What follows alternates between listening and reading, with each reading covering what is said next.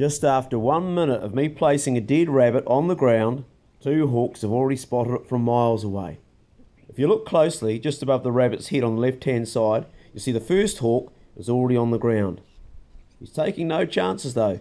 His mate is circling around and round above his head, waiting for his chance to swoop in and get a slice of that meat. The hawk on the ground meets the challenge from his mate above with a couple of sharp talons to his underbelly, which tells him to bugger off, this is my meat. This time the hawk in the sky takes a different approach. He flies in from the blind side, with the sun directly behind him. But the hawk on the ground is ready for this, and at the very last second ducks, foiling the attack. The hawk on the ground now very carefully edges towards the rabbit, all the time keeping a watchful eye out for other predators and dangers.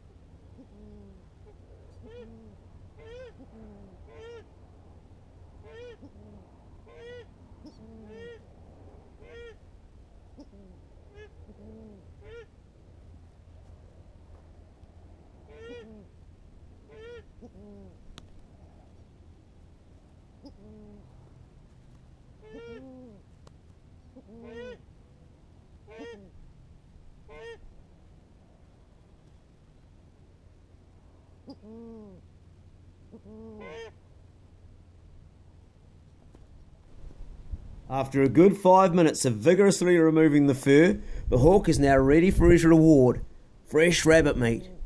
But his old mate in the sky is never too far away.